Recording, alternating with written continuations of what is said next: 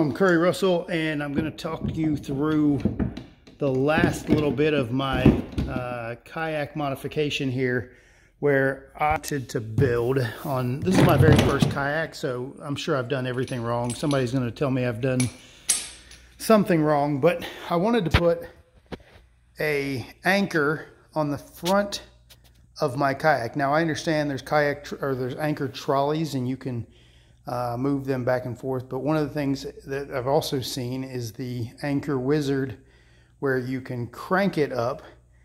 But I thought, I don't want to crank it. I understand. Somebody even showed me a dog leash, a puller that would pull up a anchor. I just don't know if that would really pull back the anchor, but I could run these eye hooks through, and then I got this one little piece to lock my anchor. So when I'm sitting in my boat, I can just pull this up and run this through.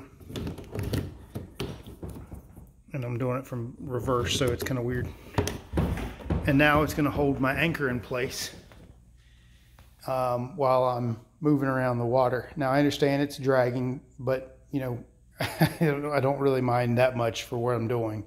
I won't be doing a lot of fast moving in heavy rocks or anything. I'll be in ponds in West Virginia fishing, but that's it.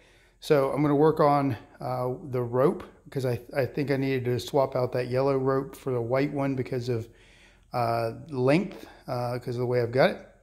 But once I get the rope changed out, I think sitting right there and being able to pull the anchor up, lock it in place, and then be able to just pull that out and let it down slowly with my hand, I think this is going to be one of the fastest ways to have a decent anchor system on a kayak. Now, my sole goal with doing this is to help somebody else, who's looking for a very simple, inexpensive solution. I'll put all the pieces and parts that I've used for this in the description below in case you want to use the exact same way. I will tell you, be careful with taking those things apart.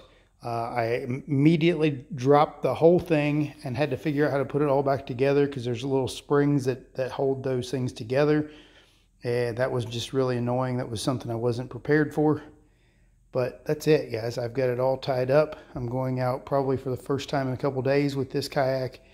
And so that's my kayak anchor system.